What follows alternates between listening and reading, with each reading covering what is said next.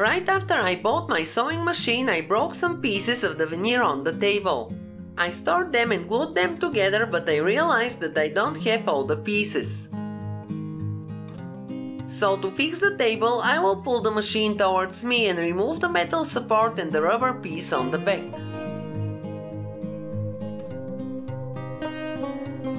Then I will put scotch tape on the back side of the machine. It will help me to make the corner and keep the machine clean. I will use wood putty to fill up the hole where the veneer is broken. I think this is both the cheapest and the best way to fix it.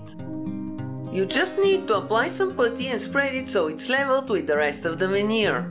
You can also apply more putty than needed and file it away later. I will apply a bit more than needed. If the hole is big, you may need to apply several layers of putty. This hole is not too big, so I can remove the duct tape right away. The putty will stay in place. I will repeat the same steps to fix the broken piece on the other side, but instead of duct tape I will use a newspaper. Make sure to brush all dust before applying the putty. While the putty is drying off, I will use some rubber shelf lining to elevate the machine.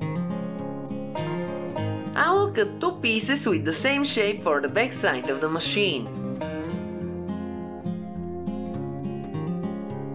The putty is dry and I will file it down so it's leveled with the veneer. I'm using a cheap nail file. Now I will place the shelf liner, then the rubber piece, and finally I will put the metal support piece. I had to ask someone to help me because the machine is very heavy.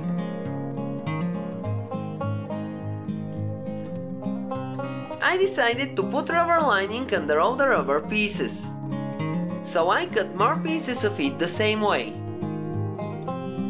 The machine will be elevated by 2 mm, and when I'm tilting it, the back side won't be able to touch and break the piece again. When the machine is tilted, you can easily push the oil pan up and insert the pieces of the shelf liner.